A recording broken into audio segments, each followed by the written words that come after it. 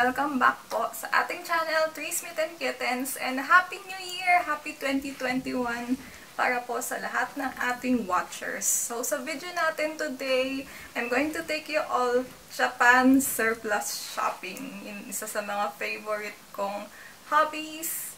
So, please keep watching. So, for this video, ang pupuntahan natin ang Kobe Retail Japan Surplus sa Parian, Calamba. Nasa tapat to ng SSS Calamba, so it's hard to miss. Katabi nyo yung mga inasal. And here's what it looks like inside.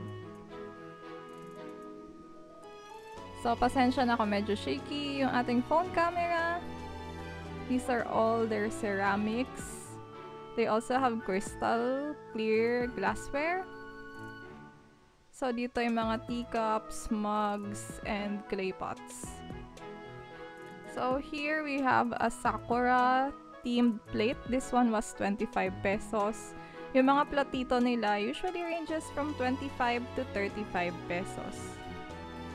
Check out these ones. 25 or 35 pesos lang din siya. And ito rin, Sakura style din siya for 25 to 35 pesos. I also got this Sakura bowl. This was 35 pesos. Here, teacup sets usually range from 125 to 199 pesos. Depende dun sa brand and kung gaano ka-okay yung quality niya.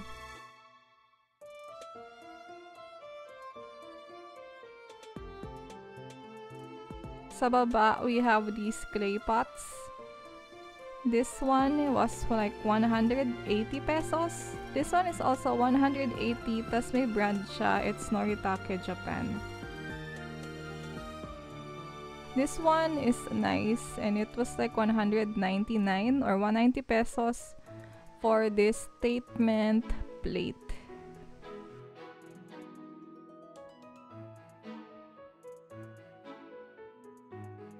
Ito 190 pesos ulit with cute retro cherry designs.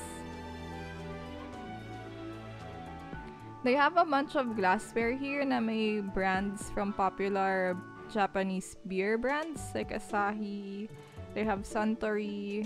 They also have brands like Nescafe and such. Look at this office chair. This was like 2,800. And they also have a bunch of futons, comforters, or beddings. Over here, they have a lot of shoes. Yung shoe sizes sa Japan Surplus are in centimeters. Iba yung sizing nila, hindi size 7, 8, 9. And this is a Japanese school bag. Usually, ito yung bag na gamit ng high schoolers in Japan. This one is brand new with tag, so it's a great find. They also have plushies from popular characters. Nakakuha ko dati ng isang Rilakkuma plushie dito, which was brand new, which I really like. There's also an assortment of toys for toy collectors there. And these are all character anime merch.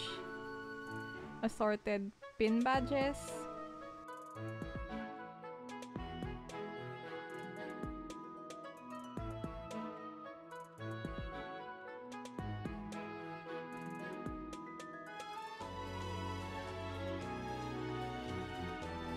They also have a really wide assortment of kitchenware. And usually, yung mga titas, ito talaga yung pinupunta sa surplus na to. Look at these pots and pans.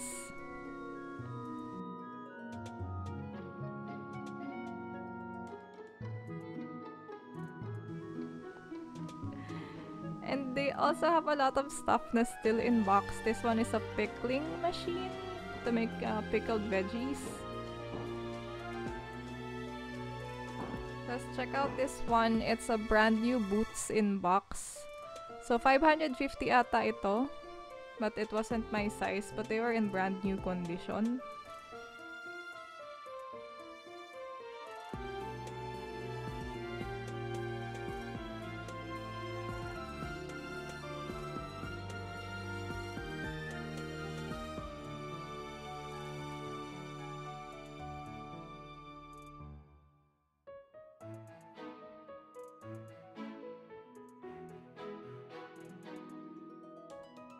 Meron din silang mga Tupperware or plastic containers.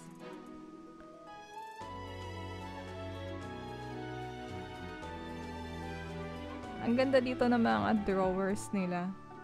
I actually want one, but wala pa ako nakitang color na bagay sa room ko. Because usually it's all wood. Now, these are all their dressers.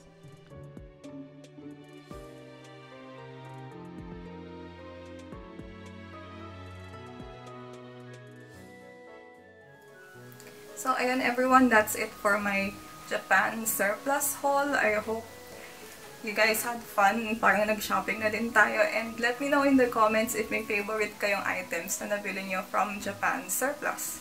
So I might make more videos of this. And I also love going sa ukay-ukay. So I might put some ukay videos as well sa channel.